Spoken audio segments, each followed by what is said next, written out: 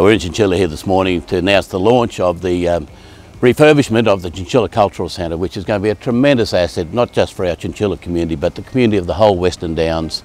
And what an exciting stage this is at.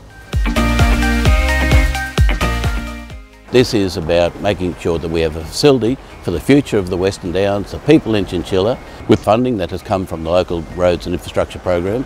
$6.9 million of spend. It is a staged construction and we have more to go into the future as well.